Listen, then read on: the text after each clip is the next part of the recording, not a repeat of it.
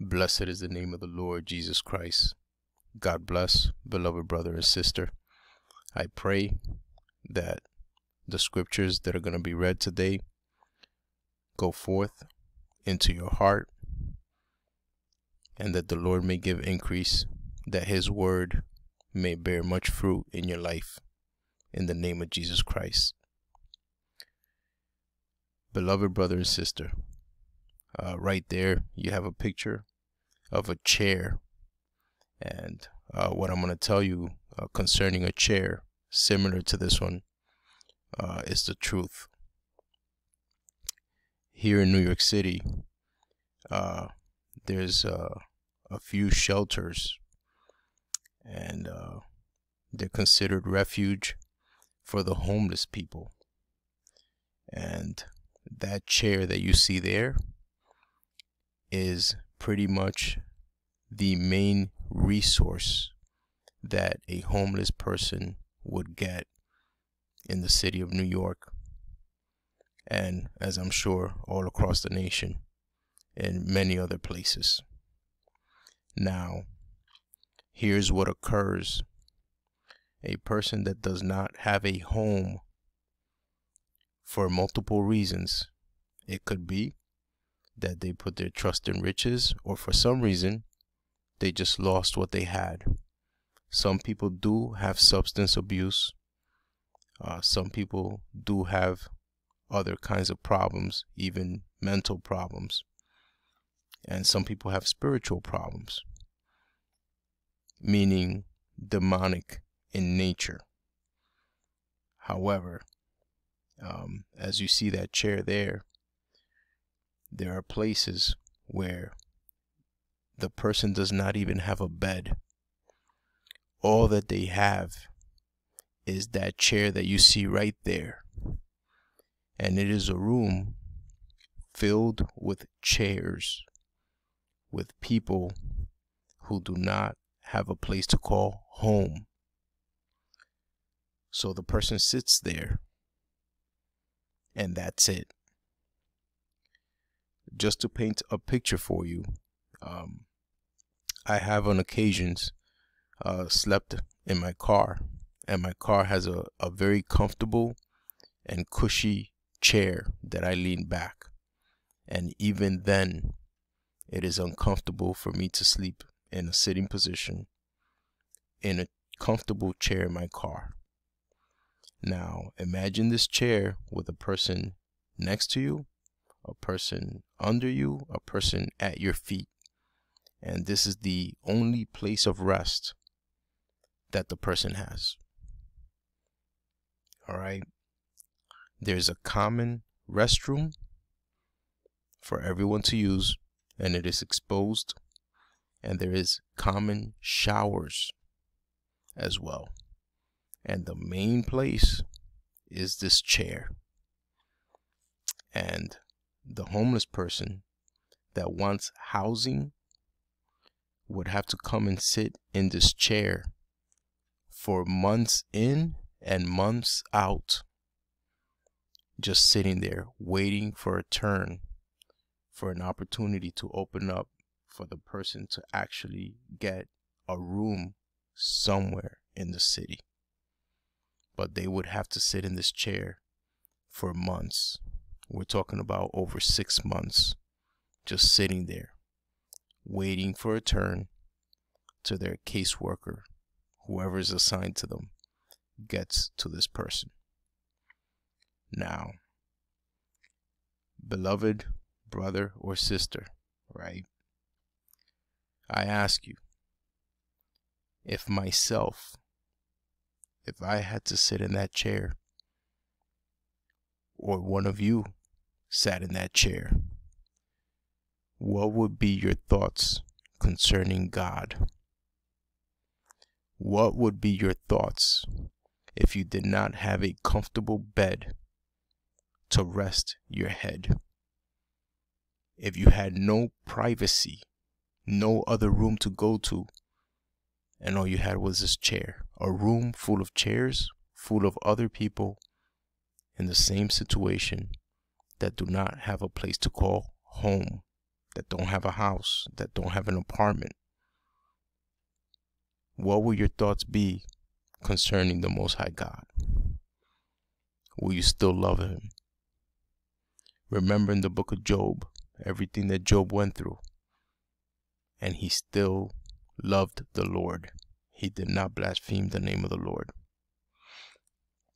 I want to go through some scriptures. Blessed is the name of the Lord, Jesus Christ.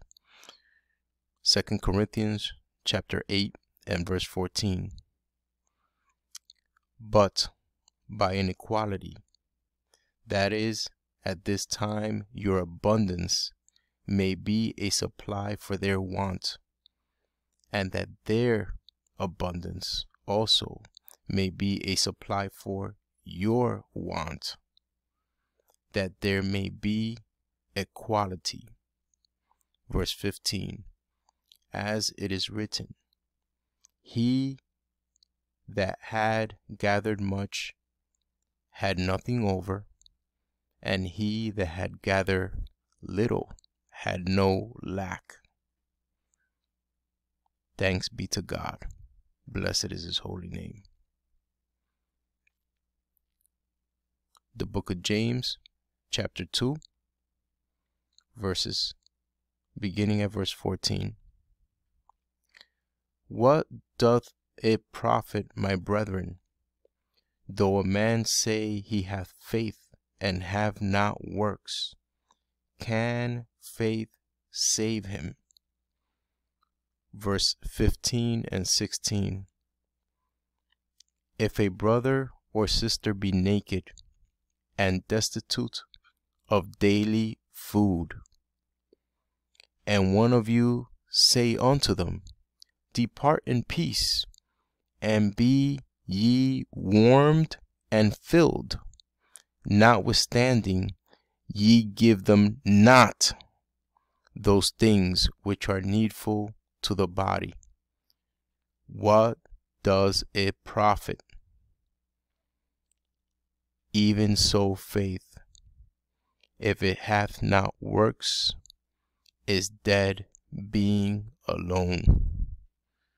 So, what good is it if we see someone that is hungry and we say to the person, be filled, have a nice day, and God bless? What good is that?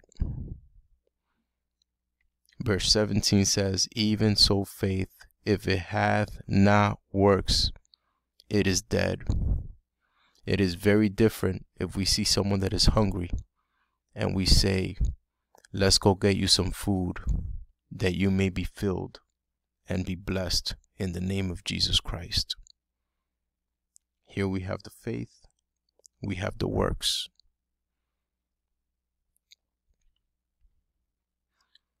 Book of Matthew, chapter 25 and verse 35. The Lord Jesus Christ is speaking, and he says, for I was an hungered, and ye gave me meat. I was thirsty, and ye gave me drink. I was a stranger, and ye took me in. Beloved, I see this chair and it reminds me that there's people sitting, very possible all across the nation, without somewhere as much as to lay their head to be comfortable. And yet, fellow believer, fellow brother and sister, I ask you, do we really have anything to complain about?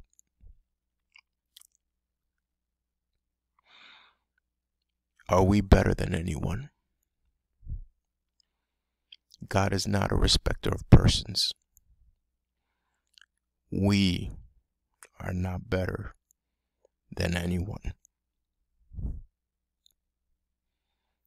And we have nothing to complain about.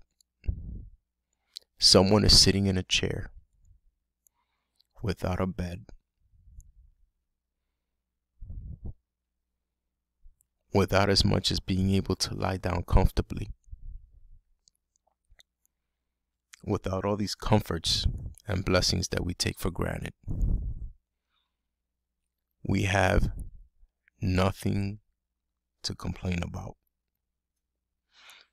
Let us be grateful, for it is great gain to be content with what we have and being grateful. And when we have an opportunity, I encourage you, beloved brother and sister, to visit a shelter for the homeless. And with the whole situation, they might allow you to go in, they may not, but you can always meet people in the outside. You can always talk to people. And if someone is hungry, we can definitely give someone bread, and do it in the name of Jesus Christ. I truly hope this has blessed you, and that we may repent for ever complaining, ever. The book of Jude reminds us what happens to Israel when they complained in the desert. Let us be grateful. And all the things that we have, even ourselves, we don't belong to us. We belong to the Lord. He bought us for a price, His precious blood. So, this goes for me. Let us not be high-minded or think that we're better than anybody else. And this, beloved brother and sister, this goes for me.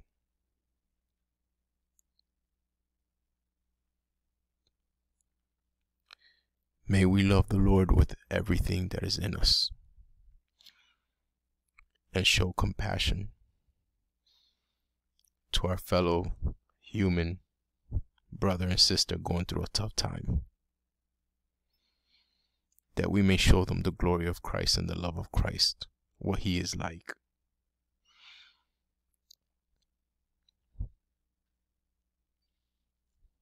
And warn them that they may have a home, an eternal home in heaven. Speak about the Lord, about repentance, about the abomination, that the seed spoken through you may draw them closer to Christ. They may be homeless in this earth, but they may have a permanent residence with the Most High. And this is what matters. May we be fishers of men and have nothing to complain about. Shalom.